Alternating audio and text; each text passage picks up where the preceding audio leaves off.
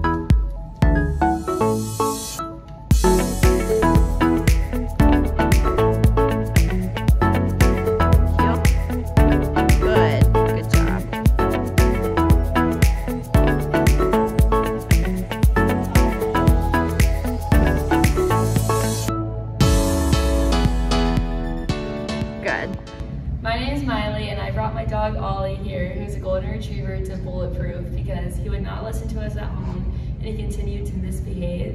And so we had Maddie as our trainer, and now he's listening to all the commands really well.